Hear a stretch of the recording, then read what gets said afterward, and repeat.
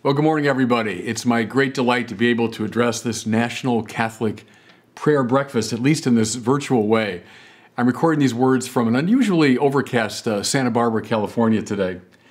Well, listen, you don't need me to tell you that we're going through a rather convulsive time in our national life. There are people bringing forward legitimate concerns about race and injustice, but others questioning the very foundations of our American political experiment. And some of the most iconic figures in our tradition, both civic and religious, are under attack. I mean, just recently there were suggestions made that in Washington itself, we take down monuments to George Washington, Benjamin Franklin, Thomas Jefferson.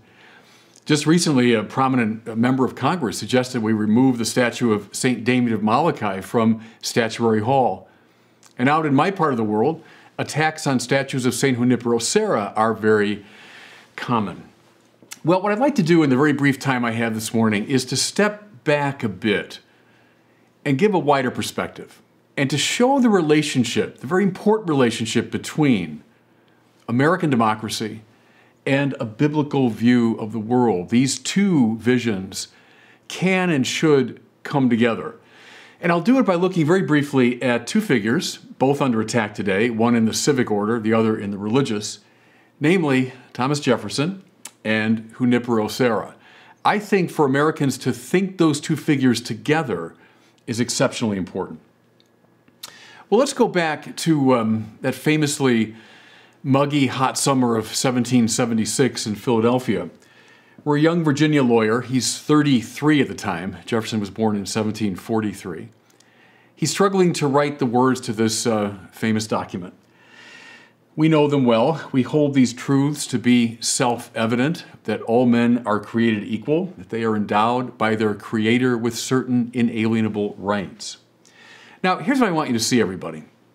Though we take those words more or less for granted, they are very peculiar indeed, especially when you read them against the backdrop of the history of political philosophy. I say this now as someone who's taught political philosophy for many years. That all men and women are equal? That's self-evident? Go back to the classical political thinkers. It was anything but self-evident. In fact, it was self-evidently false. How are we equal precisely? In strength, in courage, in intelligence, in virtue? None of those areas. We're radically unequal. Now consult the great political philosophers of antiquity, Cicero, Aristotle, Plato. You'll find that their conception of the rightly ordered city is based upon a keen awareness of just how unequal we are. Take Plato, for example, the famous vision he has in the Republic, predicated upon a sharp demarcation between three social classes, the guardians, the auxiliaries, and the workers. All people equal? On the contrary, it's the inequality of the three classes, the acknowledgement of that, that's key to a rightly ordered social situation. Aristotle, Plato's greatest pupil, same thing. There are a handful of people, Aristotle thought, who are capable of public or political life, a sort of intellectual and moral elite. The vast majority of people, Aristotle felt, were not capable of it. In fact, some people were so constituted that slavery was their natural condition. All people are equal? Au contraire, I mean. And the acknowledgement of this inequality was key to the establishment of a right social order. So here's the interesting question. What happened? What happened between these classical thinkers and then this young 18th century Virginia lawyer who confidently says it's self-evident that all people are equal? The answer comes from those little words that tend to slide through our minds. We hold these truths to be self-evident, that all men are created equal. Unequal in intelligence, yes. Unequal in skill, yes. Unequal in virtue, yes, of course. But all equally children of God. Now, take God out of the equation. What happens? Well, I suggest consulting the tyrannies and totalitarianisms of the 20th century that operated on the assumption that God does not exist. Equality evanesces pretty quickly when God is taken out of the equation. Now, the second part of Jefferson's famous prologue. They're endowed by their creator with certain inalienable rights. Everybody? Inalienable rights? Would Plato have said that? Absolutely not. Aristotle? No way. Again, a handful of the intellectual and moral and social elite had certain rights and prerogatives. Vast majority of people did not. What happened? Why did it become suddenly self-evident to this 18th century lawyer that all people are endowed with these inalienable rights? Again, that little word that tends just to slip past our minds. Endowed by their creator with certain inalienable rights. God has given these rights to everybody. Mind you, the government does not give them. The state does not give them. The social elite do not offer them to a handful of their privileged friends. No. Endowed by their creator. You know, something in George Will's book, his recent book on American politics, which I disagree with in important ways, but a part of it I liked very much. Will said the most important word in that prologue is secure. What he meant was Jefferson's view that governments exist to secure these rights, not create them, not grant them, but secure them, rights that have been given by another. That comes, I would say, from a basically biblical view of things. Okay, so there's Thomas Jefferson writing in the summer of 1776. Now go to the west coast of our continent at the exact same time. In fact, 2 days before the Declaration of Independence was ratified, on July the 2nd, 1776, there was a Franciscan friar called Junípero Serra who founded a mission called San Francisco de Asís, 2 days before the ratification of the Declaration. From that little mission came eventually the city of San Francisco. At the same time that our founding fathers were putting together the principles of our country, this friar was establishing a series of missions on the West Coast. Just a word about Junípero Serra, born 1713, so a slightly older contemporary of the American founding fathers. From the island of Majorca off the coast of Spain. Becomes a Franciscan as a young man, takes the name Junípero, his baptismal name was Miguel. Becomes a great scholar of the Franciscan theologian John Duns Scotus. And then at the age of 35, pretty old for the time, he decides to leave his comfortable academic life and become a missionary in the New World. He sets off knowing full well he'd never return, and he never did. Spends some time in Mexico, then some time working in the missions in Baja California, and then in his 50s, again, quite old for the time, he commences his career establishing these missions in what's now our state of California. He dies in 1784, buried in the beautiful mission he founded up in Carmel. Now, was Junípero Serra accompanied by Spanish military as he established the missions? Yes. And often those missions were accompanied by presidios or military establishments. But was he interested in the consolidation of Spanish political and military power? Absolutely not. Even the most cursory survey of his life shows that the dominant passion of his life was evangelization, was sharing the good news of Jesus Christ, which he took to be the greatest gift he could possibly give to the native peoples of this country.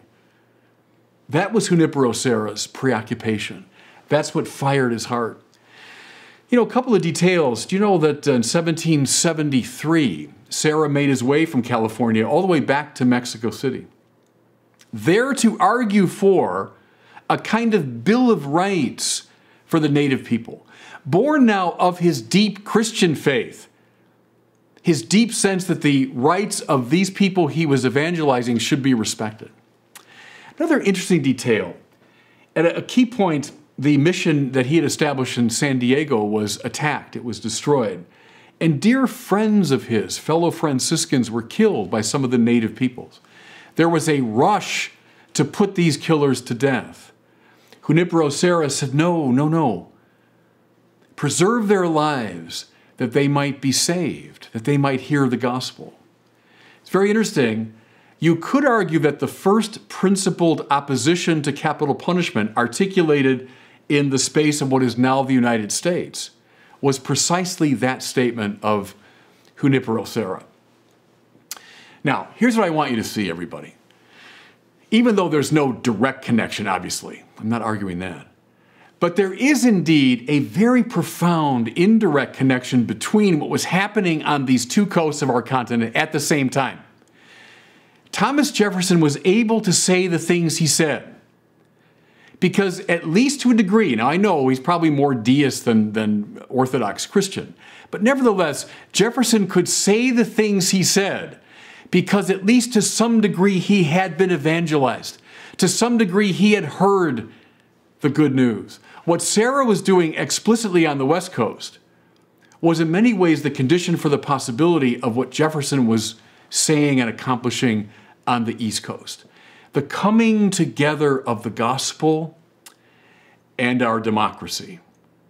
That, friends, I think, is a permanently valuable insight.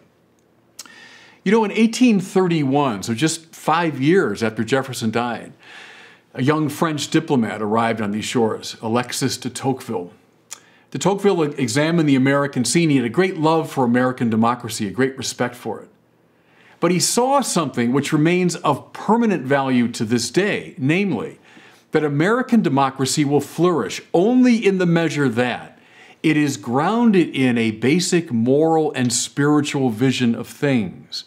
Take away the moral and spiritual framework, and American democracy will devolve in short order into factionalism or the tyranny of the majority. Valid in 1831? Mm-hmm. Valid today. Absolutely. Look at the two great social movements, one in the 19th century, one in the 20th. I'm talking about abolition and civil rights. How important that those two great social movements were led by people who had been deeply evangelized. Think of the leaders of the abolitionist movement in the 19th century. Think of those great heroic leaders of the civil rights movement in the 20th century. Both had been deeply evangelized by the Christian gospel. And so it goes with this relationship between what Serra was doing on the West Coast, what Jefferson was doing on the East Coast. So just a last thought, everybody.